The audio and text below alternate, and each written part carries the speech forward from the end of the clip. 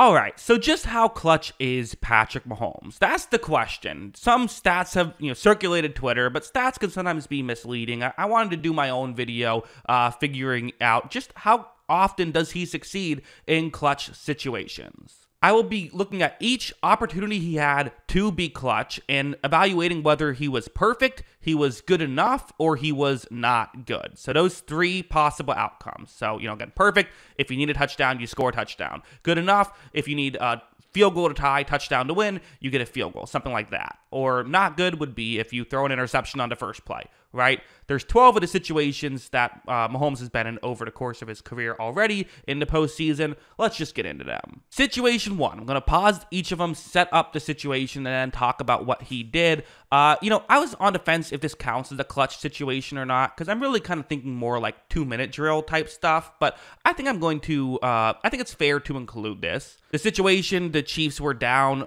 10 points with 7 minutes left in the Super Bowl. It's a 3rd down and 15. It's definitely a comeback situation. And is it this drive? Is it next drive? Again, this one kind of a gray area as if it should count. But of course, Mahomes did lead 2 touchdown drives in these final handful of minutes to take the lead against the San Francisco 49ers. If we are considering it a situation, it is definitely a perfect situation for the Chiefs. So that's 1 point in the perfect category. Then that Buffalo game that's gotten talked about a ton, there's actually a few situations in this game. So first, it was this situation. Under 2 minutes left. It's actually a 3rd down right now at the 25-yard line, and the Chiefs are down 3 points. They need to score to, have a chance against Buffalo. But Mahomes on this play is going to first find Travis Kelce. They pick up a 1st down. Later, he would find Tyreek Hill, who did a lot of great stuff in open space and got the touchdown that way. Again, it's not all going to be Patrick Mahomes, right? He has talented teammates. The talented teammates are going to come through. That being said, this is still another perfect situation. They needed at least a field goal. They get a touchdown. I'm putting it in the perfect category. However, of course, we would know that the Bills would then, Allen would have his own clutch situation. He goes down the field and scores a touchdown of his own to give the Bills the lead.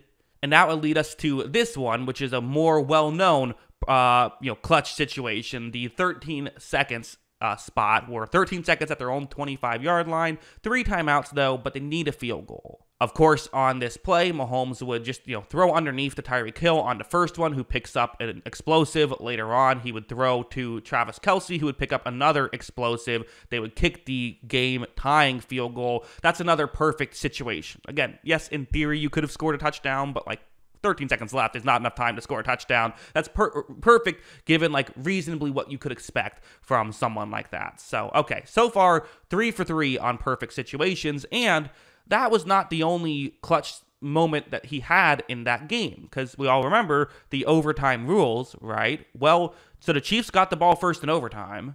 They would go on to win the game in overtime. Mahomes would hit Travis Kelce. They, on the opening drive, take it down the field. This is another perfect situation. So as of right now, 4 for 4 with Patrick Mahomes on these situations. So great start. Is it going to end that way? Well, no.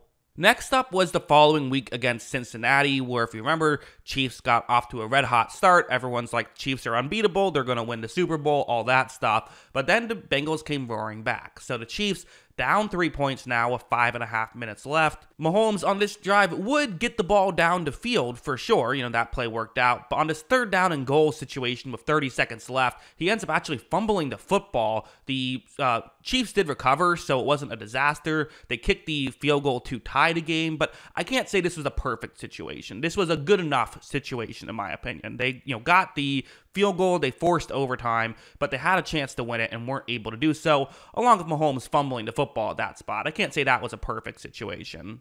And then his next clutch situation is going to be, they won the coin toss. And, everyone talks about the Bills game being the reason why they decided to change the overtime rules. In my opinion, this game was actually the reason they changed the overtime rules. Not because of what would happen in overtime, but because when the Chiefs won the coin toss, the crowd went absolutely wild. It was like the loudest cheer of the entire game. And I think then people, NFL people said, okay, maybe we should do something about this if the loudest cheer is coming from a coin toss. So anyway, this play was not a great play. Patrick Mahomes is going to fire the ball down the field on a third down. And, again, it looks like a drop live. It wasn't actually. The safety knocked the ball, so it ends up getting intercepted that way. A bit fluky is fair to say, but even if that wasn't a interception, it was third down, was going to be incomplete either way. This is the first not good that Patrick Mahomes has received. So again, to reiterate, halfway through the list now, 6 total situations. He was perfect in 4 of them, good enough in 1 of them, and not good in 1 of them. That brings us to here, once again against the Bengals, the following year where they would have 30 seconds left. They had a long punt return, so they're currently at their own 47-yard line. So not the highest degree of difficulty spot, but you still only have 30 seconds. So that's the issue, and just 1 timeout. On this play, though, watch Mahomes doesn't love what he sees down the field and is going to, in my opinion, make a poor decision. You see him right now flip that ball to his halfback on this play, which I don't know if that's the right call necessarily. Watch as Mahomes does, flip it there, but you got to get out of bounds. But even if you do get out of bounds, you're not gaining any yards on that play because they weren't able to gain much. They were in a tough situation with, they had to call their last timeout. So that was certainly not worth it, in my opinion. That brings us to here, where the Chiefs gained 6 yards, but, again, had to work the sideline a little bit, don't have a lot of time. You see Mahomes, he's going to try and scramble and see if he can pick up the first down that way and just, keep the, move the sticks, but also potentially just maybe even get enough yards to get the field goal here. And watch what happens. This was the sort of famous or infamous play where Mahomes, he got hit out of bounds. He was hit out of bounds. It's a 15-yard penalty, and that kind of gave them enough yards where, he was out of bounds at the 40. We're talking a 57-yard field goal if he doesn't get hit out of bounds. So how do we rule this? On one hand, they did kick the game-winning field goal. On the other hand, it's definitely got some help by a penalty that Mahomes really had no control over. I think I'm going to put this into good enough tier. You could honestly argue all 3 tiers if you wanted. You could say perfect. Hey, they needed a field goal and they got a field goal. Hard to argue with that. You could say not good because it would have been a super long field goal, which Butker could have made, but still. It is in the elements, not in the dome, the kicks that in the most recent Super Bowl he hit were in. But that still would have been a tough kick. Also, you could say it's perfect because, hey, they needed a field goal, they got a field goal, they won the game and went to the Super Bowl. So how can you really argue with it? Fair enough.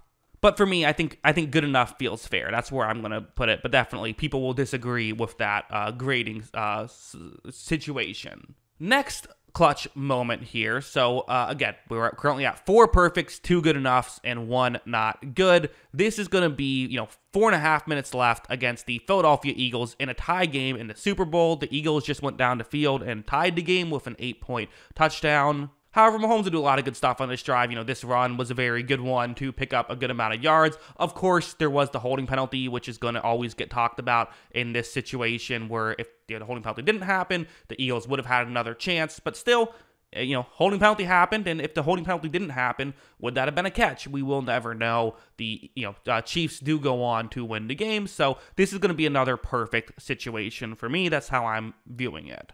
Finally, heading over to the Super Bowl. Also, I guess I counted wrong at some point. I said 12 situations earlier. It's actually just 10 situations. But still, in the Super Bowl, there were a couple. This one, Chiefs are down 3, but you got 2 minutes left and 2 timeouts. Let's see what they can do. We all remember it just happened. Mahomes and the Chiefs, they were going to be able to get the ball down the field. They were able to get the ball, all the way inside the 10-yard line. In fact, they had to settle for a field goal, though. So again, what do we call this? Do we call this perfect? I don't think we can. It wasn't perfect. It wasn't a touchdown, but it certainly was good enough. I'm still going to say that, that's what I'm going to give it credit for. So that's, a 3rd point to good enough, 5 points perfect, and just 1 for not good.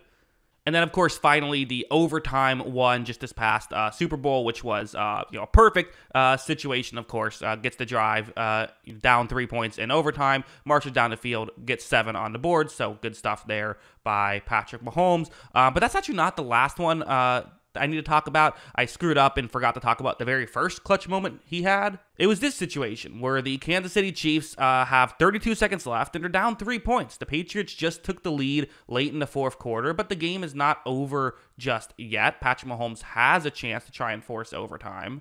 And that's going to be exactly what he ended up doing. He was able to get the ball down the field. They scored the field goal to tie the game. Of course, the Patriots got the ball first and won in overtime. But still, Mahomes did everything he could do. That's another perfect situation. So in the 11 total situations that he has been in, he was perfect in 7 of them and still good enough in the other in 3 of the other 4. So only one not good situation. That interception against the Bengals, the only one you look at and say, yeah, that was a little tough. So what's the way to beat Mahomes in the playoffs? It kind of feels like the main way to do it is to either win the coin toss, which now you can't even have that opportunity because, of course, the, new rules prevent that, and then I guess Tampa Bay blowing them out. Maybe that's the rule. I think that's the mindset you have to have. Be up 2 scores and, never let Mahomes have the ball only down a score because you might be in trouble. That's what I think of all of this. What do you think? Let me know in the comments below. Always love hearing from you. And of course, as always, thanks for watching.